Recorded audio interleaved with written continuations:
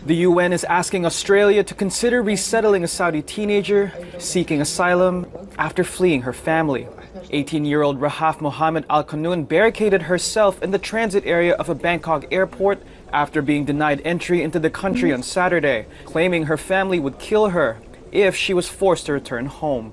On Tuesday, Rahaf was allowed to enter Thailand and begin seeking asylum in another country through the help of the UN Refugee Agency. UNHCR was provided access to her.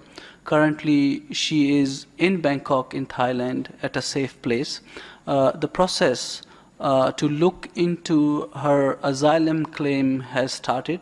Australia said they would consider the move if the UN High Commissioner for Refugees validated Rahaf's case. Nobody wants to see a young girl in distress, and she's obviously now found a safe haven in Thailand, and the United Nations will assess the veracity of the claims and what would happen next. The teenager drew global support after posting a series of messages on Twitter, saying she, quote, escaped Kuwait and that she feared being killed if she returned because she had decided to renounce Islam. In Saudi Arabia, renouncing Islam is a crime punishable by death.